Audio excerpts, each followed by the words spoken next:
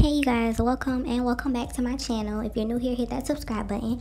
And in this video, I'm going to be talking about the Althea Bernstein case and why federal investigators and Madison police in Wisconsin are closing the investigation.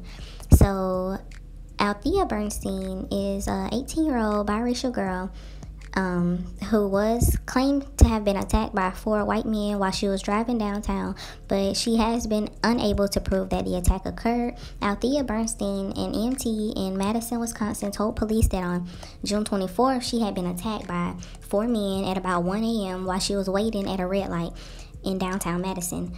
Althea says someone yelled racial slurs at her, threw lighter fluid on her skin through her car window, and ignited it with a lighter. Althea did go to the hospital for treatment, and images show dark marks on Bernstein's neck, her cheek, and under her eyes. The Department of Justice and the FBI have announced Friday that their 3-month investigation into the report found insufficient evidence to pursue federal criminal rights charges. They claim the investigation includes interviews, review of traffic surveillance video, and a review of forensic evidence. Authorities said they couldn't establish that an attack had occurred. Records also show Bernstein told police some hospital staff took her sweater that was supposedly contaminated with lighter fluid and threw it away. A search of the car did not reveal any unusual smells or smoke related to an attack. Bernstein's messages also showed that she was consistent in how she described the incident to a couple of her friends, and one friend did FaceTime with her, and she claimed that Bernstein looked terrified. Wisconsin Crime Lab showed a shirt she was wearing that night was contaminated with a substance that investigators claim could be lighter fluid or could be paint thinner.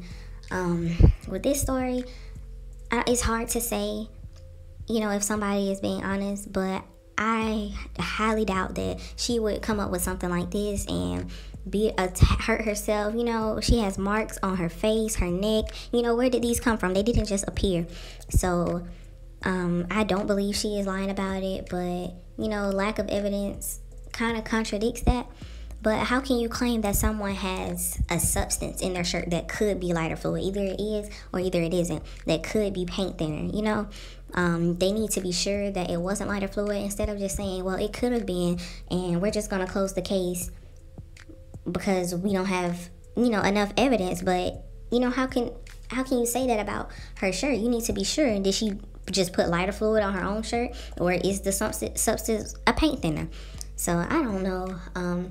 I really hope that this did not happen to her, but it looks as if it did, and I hope she gets the justice that she deserves. If this really did happen to her, nobody deserves that, and it's not hard to believe that something like that in America could happen. It's not far-fetched, and these investigators are quick to say something isn't racially motivated when half the time it is, and they just don't want to have to deal with that, so I really don't know what else to say. I just hope she does get her justice if this was true. And if she did make it all up, and investigators are right, then this is very sad and sick and disgusting. But I highly doubt that, a young girl, educated, hardworking EMT, I highly doubt that she would lie about something like this. And she has the marks to show.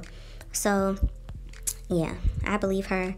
But, yeah, I hope she can get justice one day, and they can reopen the case for her, because this is sad and nobody deserves this. Miss Althea is a very beautiful girl, and I hope she recovers soon and she isn't too traumatized after what happened. But leave a like and hit that subscribe button if you want to see more. Peace.